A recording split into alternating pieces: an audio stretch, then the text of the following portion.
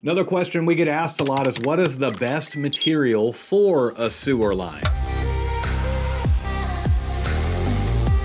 Gone are the days of cast iron or clay tile sewer lines. We don't use those materials anymore. And so what we're left with are three different types of plastic sewer lines. ABS plastic, which is the black plastic, PVC plastic, which is the white plastic, and we have high density polyethylene or HDPE, which is also a black plastic. It'll have a green stripe running down the side of it. Those three materials are amazing materials for sewer lines. They're all fairly close in which one is better or worse than the other. However, the HDPE sewer line edges out the other two significantly. It is very strong. It can handle being bent and distorted over time and without breaking. It's designed to be flexible. It's going to bend and move and be flexible, whereas the other two, if they move too much, they are going to snap and crack and break, and that's the last thing you want in your sewer line. Your sewer lines are outdoors underground. The ground is always moving a little bit as it expands and contracts with moisture and temperature, so you want a material that can handle that. All three of those options are great, with the HDPE sewer line edging out the other two as the #1 spot for